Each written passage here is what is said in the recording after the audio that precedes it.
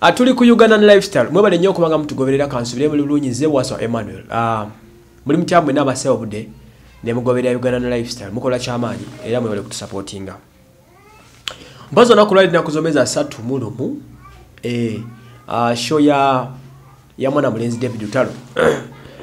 Ndoziba share kumeka show tubanga mu ya kuna buchanga tandika kuyimba na kola concerts ayimbirira lokumala banga era yomu ku bana Uganda abasinga okuba ne vocals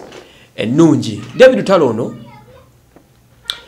yomu ku ba artist abasinga okuyimba ennyimba ennungi ze mutwalanga music wa semi kadongo kam semi urban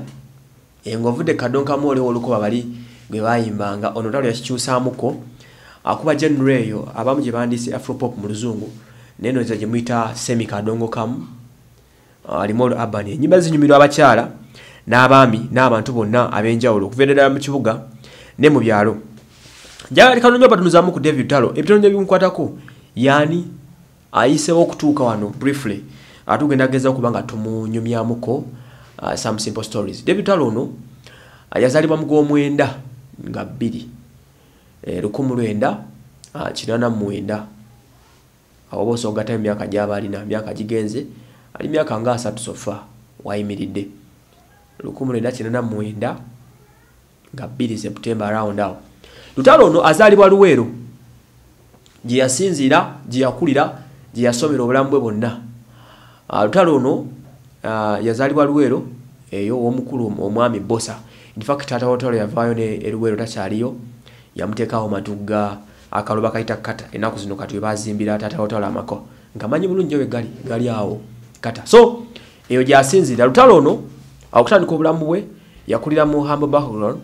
eyokubeera nga teyali munyo sente eyokupambana n'okweyiya ng'omanya abantu abakulira mu family zaabwe gye n'obulamu bwe mu Africa mbumanyi batono abalina mu ku sente abasinga obungi bava mu bulamu obuli humble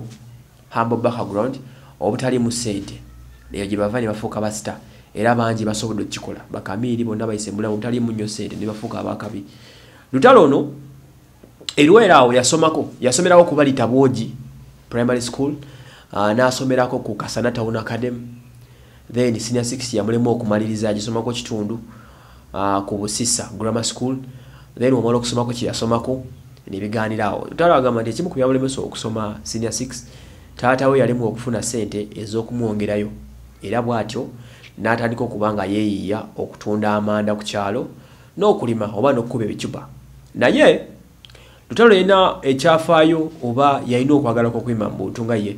era records ze yatandika okuyimba ng'akyali muto nnyo naddala mu senior 2 yali ayimba. Already by senior 4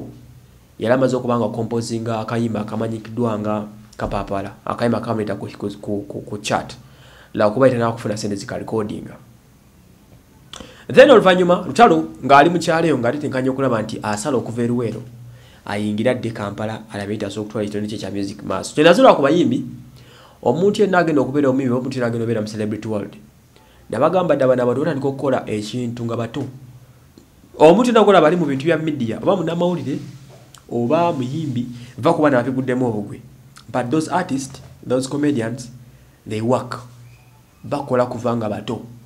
bakola kuvanga ba P7 okulabika nti batuuka we batuuse. Bayimbi batono nnyo abagwa obugwe mu kintu kino najja gyavudde from nowhere n'akigwamu. History yo n'abalaga nti bava wansi ne Lutalo no yatandika ddala by senior 2 yali ayimba obuyimba bw'empolampola to make sure bako watuuka. Lutalo no sina siganye nga biganya otuyingira mwaka gwa 2006 or there somewhere around. Lutalo bwati abali mu kyalo agamba kangende Kampala njiye ndabe ekiddako n'obulamu ng'enye bwino tandikamu. Lutalo okujja Kampala agira ku motoka ya musenyu ng'alina 2,000 mu nsawo naye kyamuleeta yalina muganda gwe bayita Mama Jama abeera Kazo awe Kazo nga wayagala atuukire ng'asuubira nti Mama Jama ono anaabako kyamuyamba yali tamanyi nawo tewalina simu emyaka egyo ziri awo naye nga yamanyi kimu nti bwe ntuuka e Kampala bwayise ngenda kuvaako ntandika okunoonya Mama Jama paka nnamutukako nju ku nju. Lutalo bwatuuka mu ddene emmotoka teyamuseera yamuggyako 10,000 ziizo n'emuyingiza e Kampala ey'omusenyu abali abotika omusenyu side ze Luweero yatukira Bwayise bwatuke Bwayise n'avaako n'atandika okutambula okuva Bwayise paka Kazo ng'agenda anoonya nyumba ku nyumba okuva ku saa 2 ez'okumakya Lutalo yatuuka e Kampala yalaba ewa maama wa Jama ye muganda we yamulaba ku saa nga 3 ez'ekiro ng'obudde buzibye just imagine omuntu okera ku makya n'otambula okuva e Bwayise n'oyita mu Kimumbaasa n'okkirira no wansi side zawo nabweru totuka nabweru n'oyambuka mukka olugoba n'oyingira Kazo mwangola muno omuyitamu onoonya maama Jama nyumba ku nyumba maama Jama yaani Kalonda ya blessing abayisawa nga 3 ez'ekiro Lutalo yasobola okutuuka mu maka ga muganda we amanyikiddwa nga maama Jama era bamwaniriza bulungi nnyo ne batandikira obulamu maama Jama ono yasobola okulabirira Lutalo bulungi nnyo nga tamusosodde ne mukoddomi we taata Jama ne bamukuuma ne bamubeezaawo okumala emyezi nga 3 nga bw'anoonya emirimu ekigendwa kya Lutalo kyali kunoonya mulimu kufuna sente ku savinga alikodinga oluyimba Lutalo yabeera okumalisa naye nga tewali emirimu giri awo apaka luyalaba banne mu kitundu ky'omukawempe omwo mulimu kampani ezizimba nnyingi nnyo abali bagenda okukuba ekipotigo kwe kupoota bali bagenda kuzimba kampani ya Starling eyawali Embalala sigama Mbalala tegeza Mbalala mukono kampani ya Starling etandikira Kawempe ina ne branch ng'alinnya kimotoka ky'abazimbi nga bakkirira Embalala Lutalo ng'atandikira okulabika nti apambana ng'apoota yapoota emyezi gye gyawirako ng'abikanako afuna 13,000 okusiza ku bwatugamba yafuna 13,000 ziyasobola okubanga asavinga ku wakiri 12,000 okusobola okubanga asigazaawo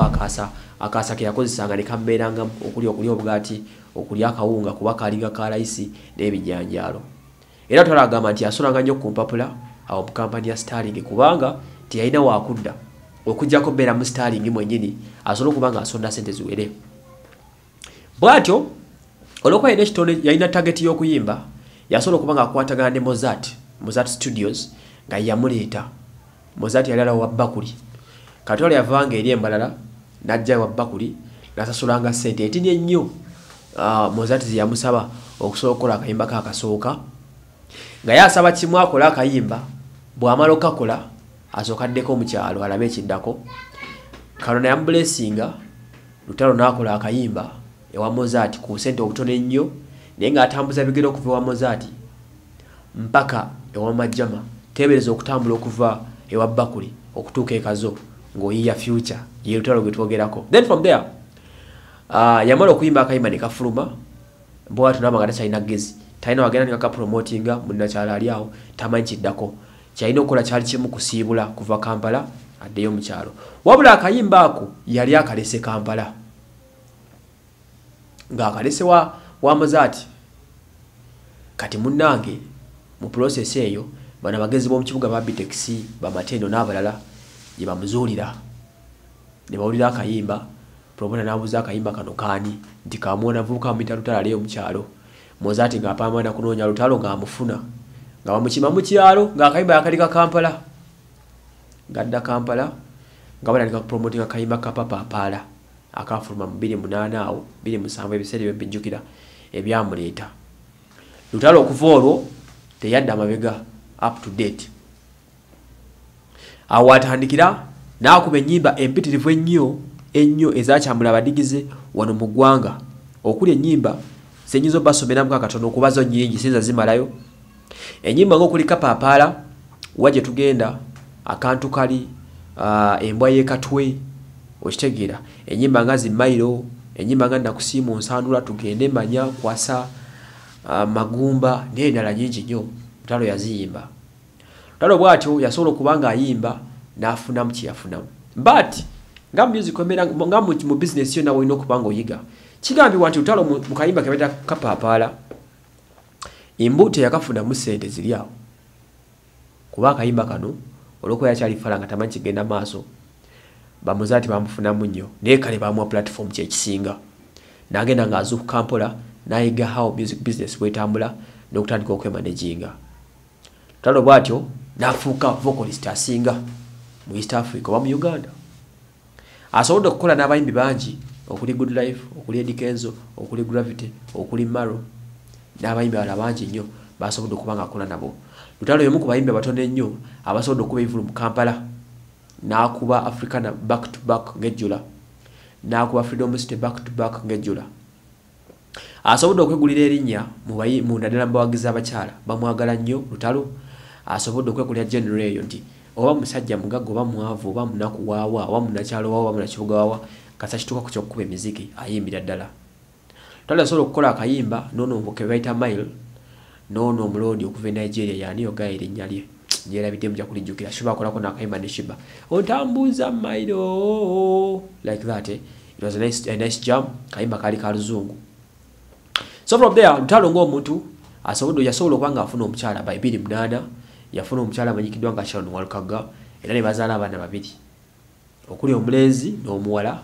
naye agenda semba okuli ennaku ezo ng'obufumu bwatabukamuko tebutambula bulungi era n'agamba nti ali single anoonya ye Lutalo. Bw'ati asobodde okuba nga yatandikawo music label eyiye emanyikiddwa nga The Hairs, n'atandikawo ne studio eyiye Double Kick, producer amanyikiddwa nga Yared yamuzimbye n'okumuproducing na music yenna gwe muwulira okutuuka wano waali. So far alina ennyimba mpitirivu nnyo ezisukka 50 nga za David Lutalo, era nga watandika okuyimba